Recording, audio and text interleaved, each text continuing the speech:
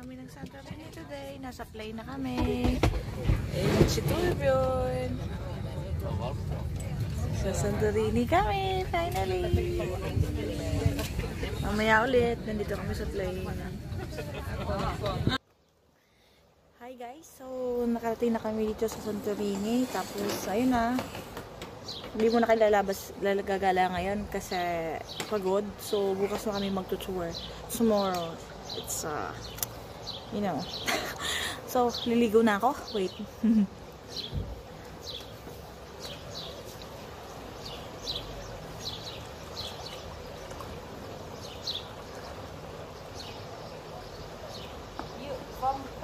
From there to the...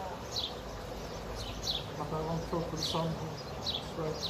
I want to get as brown as possible.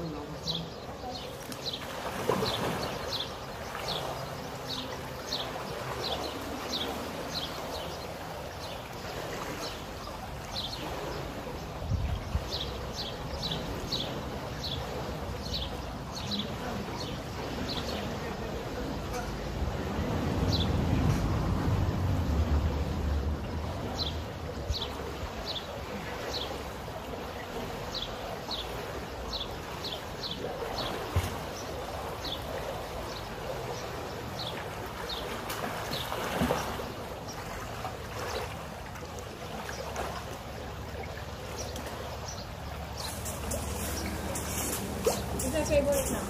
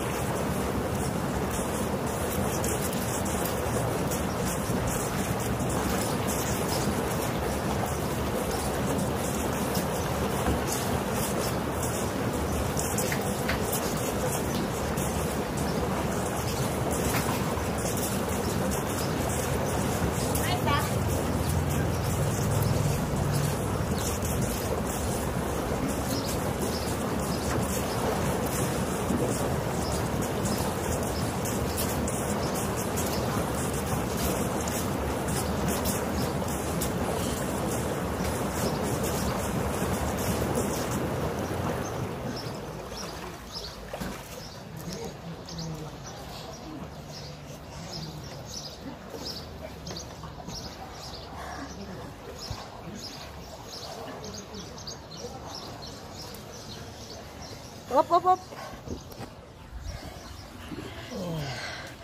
So, ayan. Pagod si Inday. So, bukas na kami gagala. Bye guys!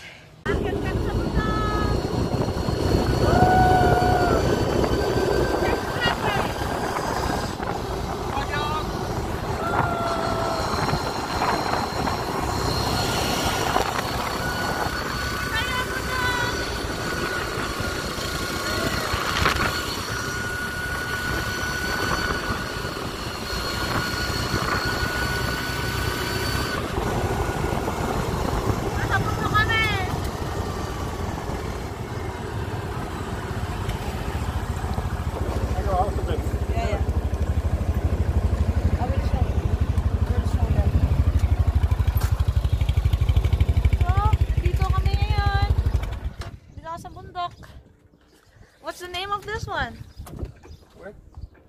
Somewhere between Fira and Oya. That's between daw na Fira or Oya? North Island. North Island and Santorini. Ayun yung bundok sa taas, oh. Punta kami doon.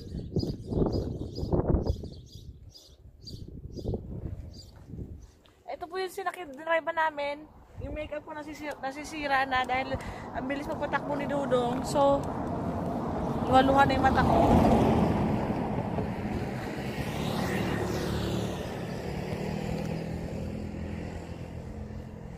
So, nandito kami sa taas. Ayun yung baba, oh. Yung sa baba. Doon kami pupunta. Tapos mamaya pupunta na kami doon sa Pinang. So, nandito na kami. Kita nyo guys, nandito na kami sa paborito kong place. Ganda sa baba, oh. May pool, you know. Let's go to Bjorn. Tao dito, oh. So, lahat na kami paakyat. Iniiwan na namin yung sinakyan namin. Hahanap kami ng magandang daming tinda.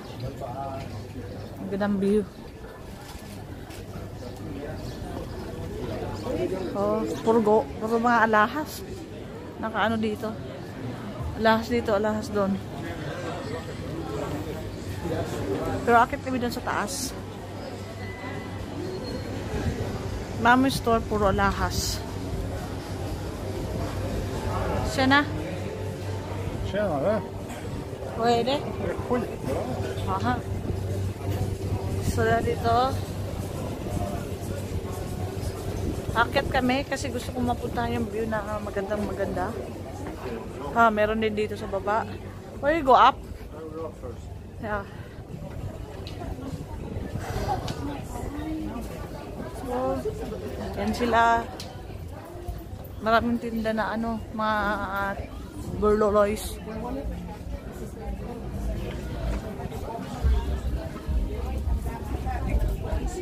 Opos pa niya. Ayan. Walk straight up here. You see the big church? That's a big church there.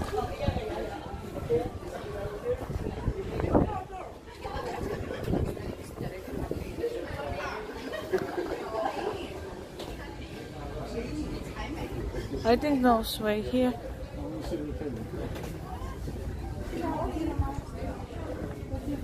Haha. Asawa ko naglalak. So, hold upin ko to, yung dami. Sa amin punta, ewan ko. Sa baba. And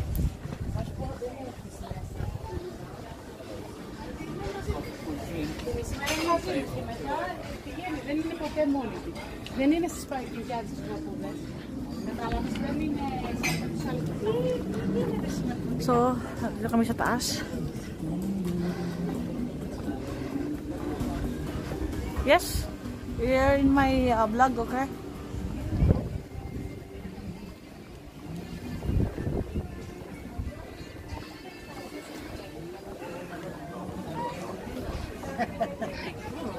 Yeah, I think so. Home? Is that the way home? Yeah. So we'll just meet you. Is that the way? Yeah. All right. Let them go. Just I don't have to Thank you. I should have realized that. These are so nice. Baka may sakyat.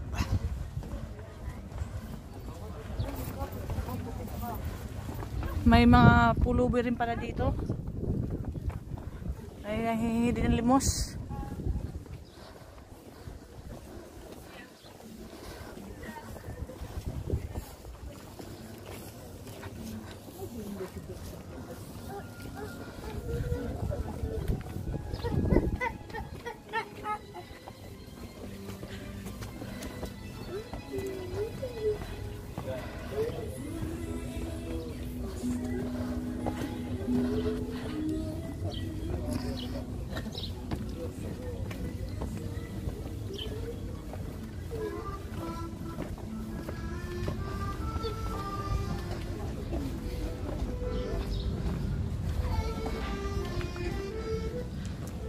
Ayun ang Santorini.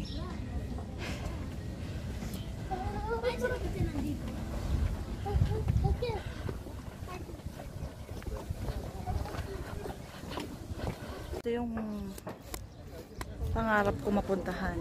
Nandito na kami. Diba? Pababa kami. Sa taas doon. Ayun yung asawa ko. Ayun yung gustong puntahan. Ang lugar na to.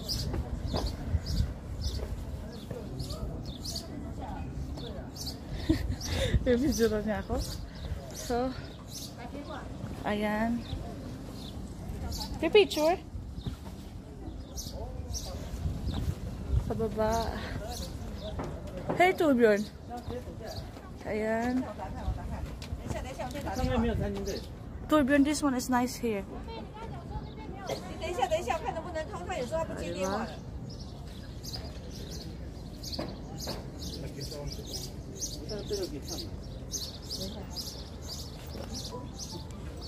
Ganda. Ay, kami dun sa baba. Ngayon, nandito na kami sa taas. Paakyat.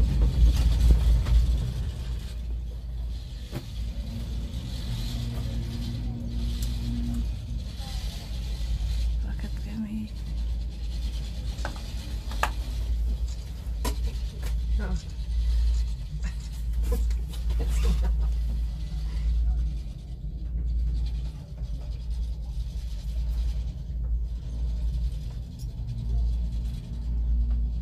Diyan kami galing kanina naglakad doon sa taas na yan.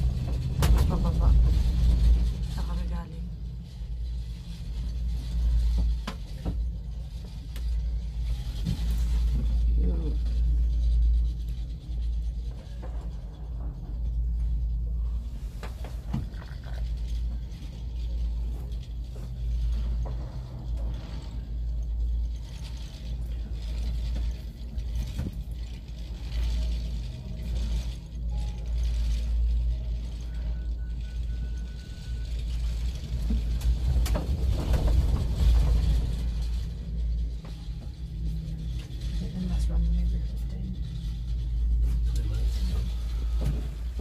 Uy, ito good. So, nandito kami ngayon sa ayun, tinatawag nilang Red Beach.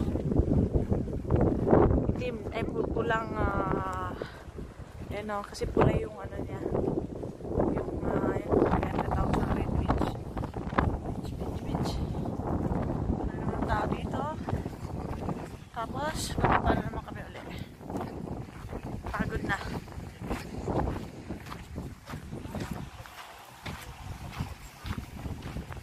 There's Oya. There's Oya. There's Oya. Okay. And now where are we? Firgos. We are here in Firgos now. Firgos. The view. Yeah, there's a pier. Oya and the other one. We got the Oya first, you know. Yeah, Oya first and Fira and Firgos. Here.